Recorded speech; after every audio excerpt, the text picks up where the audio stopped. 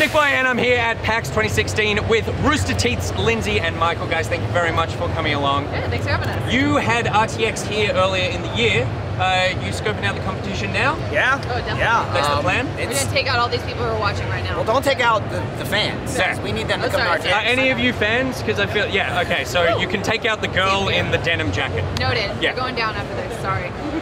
Lindsay, you are doing editing for Achievement Hunter as well. I've actually moved on to that too. I'm now the supervising producer for Achievement Hunter, so I'm this guy's boss now, which is interesting. So have you moved out of editing completely? Yeah. Yeah, okay, cool. Because I was going to say, like, before you would have been editing Michael.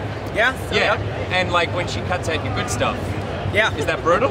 I'm used to it at this point. Yeah. You know, she really just tries to make me look like shit. Yeah. And she does a great job. Yeah. But I do most of it anyway. Yeah. The internet loves shit. I'm doing you a favor. Yeah. And you're producing, but you're also now like one of the voices as well. Like you're one of the talent that's like giving opinions, you're doing voices and that sort of thing. How have you found that transition? It's been very interesting. I mean, going from supervising Achievement Hunter, which is a room full of adult children, for lack of a better term, myself included, to voice acting for a series like Ruby, which is now a world-renowned series. It's being dubbed in Japan. It's very interesting to go back and forth.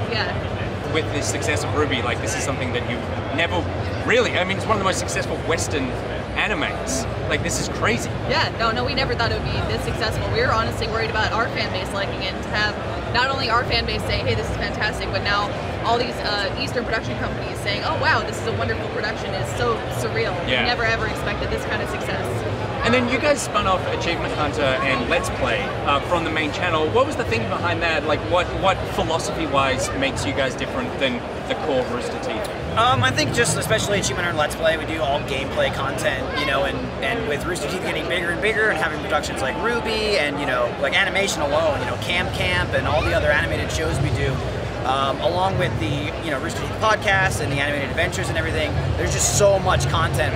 We wanted to kind of just like separate a little bit to give people an easier way to just watch what you like, you know what I mean? So it's why we have like the whole network of, you know, we have Achievement Hunter and Let's Play, and then you go further than that, you know, now under the Rooster Teeth network we have guys like Funhouse and Game Attack and Couch Hop and all these other great groups. So we really just tried to give the audience a kind of simplified version of, if you want gameplay, you can come here. If you want, you know, live action stuff, you can kind of go here. And how are you finding like handling the responsibility? Because as it grows, it's just getting bigger and bigger. You're getting way more people watching, but you're doing these live shows, you're making films. Like, do you stop and crack under the pressure occasionally, or is that like your job and you're just kind of like you just chill? I'm the stressor. He's the one who's just breaking stuff. That's his responsibility. Yeah, it's there's times where we have to step back and go, wow, how did we even get here? And you know, never in my life did I think people would want our autograph or to hang out with us, but people are here to see us at this convention alone, and yeah, it's very, very humbling.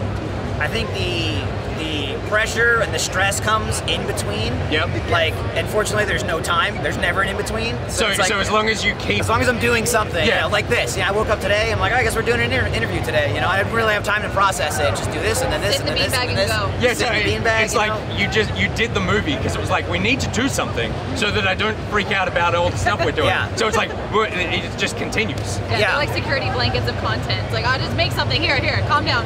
That was Gavin, you know, for Slow Mo Guys and all that jazz. The first day we got on the set of the film, I mean, it was such a huge production that, you know, I'd never been a part of something like that. And Gavin, who used to shoot, you know, Hollywood movies, clearly he was like, oh, this is a real movie. Yeah, you know, he just like understood the dynamic. Exactly. Going on. And then we got to the set and we were watching, you know, they were filming other scenes and stuff. They were doing like the intro of the film.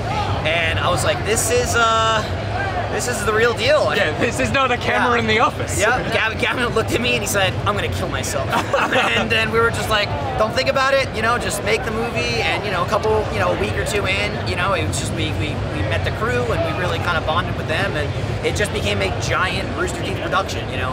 And I mean, the good thing about that kind of production is that you find that you are surrounded by professionals. Yeah. And so like when professionals come in, then it's kind of like, oh, I actually probably need to do a bit less because like I feel like I'm in good hands. Yeah, yeah, that was, and actually one of the best parts about Laser Team is there was so many professional film crew from Austin that didn't work for Rooster Teeth that worked on the film that we hired many of those people after Laser Team, and they now work at Rooster Teeth full time. Yeah, and the production value alone, like a guy Marcus Lepore, he was the art director on Laser Team, and now he's the art director at Rooster Teeth. And he's the mastermind behind all the new podcast sets, all of the immersion sets. Because the revamp of the podcast stuff, yeah, I mean, it's that's all Marcus. Yeah, it's ridiculous. That's all him, baby. Right, and okay. him and his team, yes. That's so cool that you managed to like make those connections. That's fantastic. Oh, yeah. And like, so you've obviously got all this stuff going on, huge amount of pressure and stuff. But like, what's been the worst thing that's happened? Sorry, it's almost like you're on holiday, and I'm like, oh, remember all this stuff.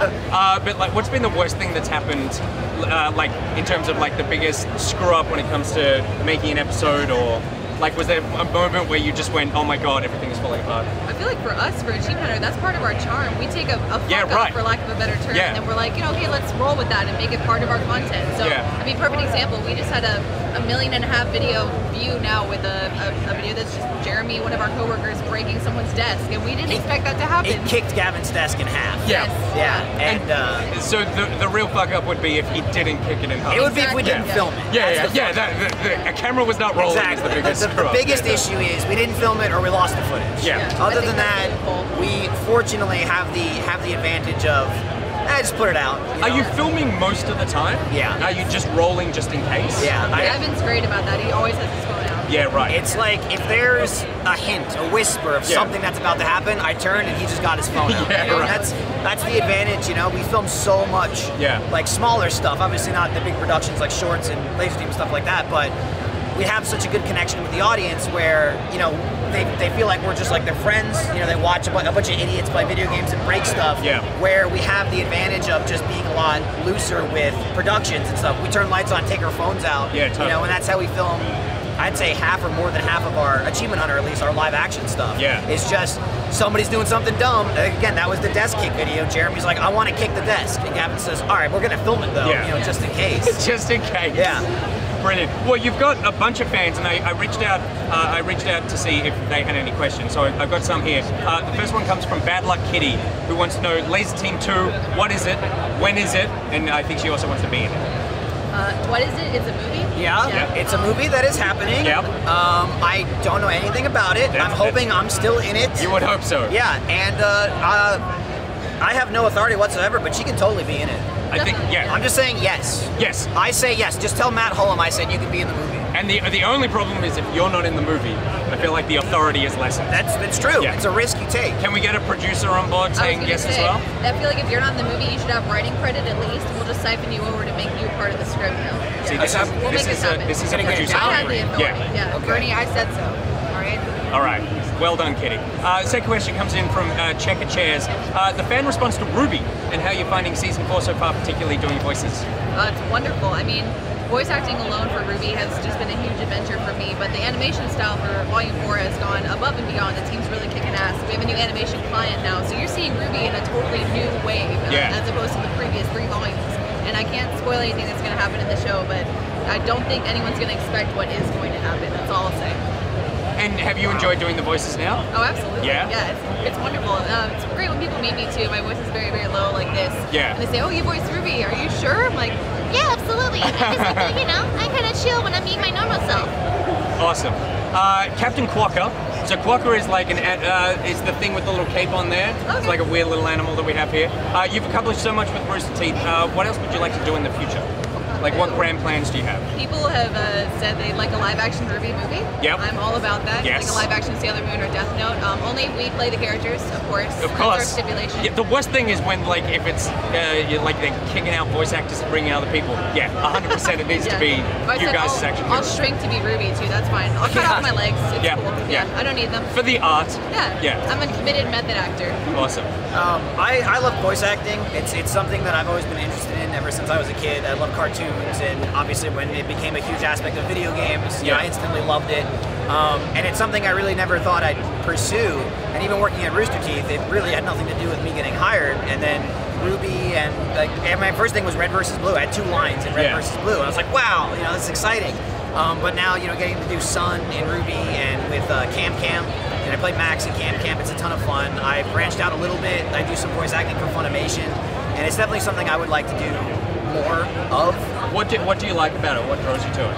I don't know. I'm just a sucker for shows like I grew up watching Dragon Ball Z. I had a even before it was really on television for me, like the channels that I had one of my best friends growing up was Korean, and he had all the Japanese movies, so and I he's just like like hooking you up. Yeah, and me being a loud, you know, screaming person, immediately I matched myself with like fighting moves, you know, yelling and powering up. So getting to do a show like Fairy Tail where I get to fight people and yell and scream and like do attacks, it's just, I don't know, there's just something really cool about it. It's just like, you know, hearing the music in your headphones while you're doing the voice. I just get so amped up, and it's just so much fun. I love doing it. I figure it's also like less conscious than acting, is less self-conscious than acting. Like you can really go there with the voice because it's like you can look as ridiculous as you need to. Oh yeah. Yeah, and I do. Yeah, absolutely. Yeah. Same here.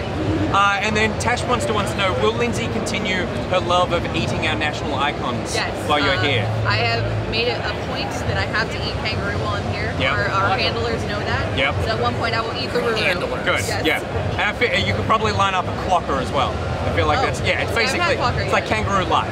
Okay. So you're fine. Nice. And then the last one was from me. So I chatted to Gus and Jeff early in the year and Gus last year. Obviously you're part of a huge team, but I wanted to know who your least favorite person you work with is. And for context, Jeff popped out and said himself. Oh, what a bitch. And then Gus said, without a hint of hesitation or remorse, Bernie and Brandon. Just straight down the camera, like cold as ice. Got a lot of history. Yeah. Do we just cancel each other out and we say each other? No, don't give a Jeff sorry, answer. no, all right. Real answer. You can't be fired, you're a producer. It's true. Yeah. I know, I can't say anything. I'm gonna say Trevor. Is that fuck? Yeah, Trevor, Anyone editor. Trevor out there. Yeah. I need specific details why. Oh, okay. Well, he's always, you know, being tall and lanky, sneaking around. He's very schemy. He's a tricky Trevor. That's what we call him. Tricky Trevor. Yeah, right. Yeah, for sure. For me, probably Is easy the problem answer. there's so many people? Yeah, the problem is I hate so many people that I work with. Blaine's up there, you know, he's a real douchebag. Aaron Marquise, real piece of shit. But I probably... John Reisinger. Oh, John Reisinger. Don't even get me started on that. On the spot. We don't have time for John. Yeah, no, there's not at all. But if I have to choose one, I'm going to have to say Gavin. Yeah? It's a love-hate relationship. I love him and I hate him. Yeah. I can't get rid of him. I've been sitting next to him for 5 years. Every show I'm in, Gavin's there. Every movie I'm in, Gavin's there. He just won't leave me the fuck alone. It's kind of like you need him to leave, but if he left, you wouldn't know what to do with him. Exactly. It's like a Batman Joker relationship. Yeah, right. Yeah. You need each other. That's a good analogy. That's great. Awesome. Cool. Well, thank you very much, guys, for hanging out. Of course, thank you. Good luck with the rest of the show. I hope you have a blast. Thank you very much. Appreciate it. Cheers. Thanks for having us. Cheers. I hate. This is gonna sound. Don't say myself, because like it's gonna total get like nonsense, really but weird and dark. I'm probably my least favorite person. Oh no! Don't say I that. won't watch anything I'm in. And I haven't since the beginning. But you're in so much. I know. So you don't watch anything. I don't watch a lot of our content.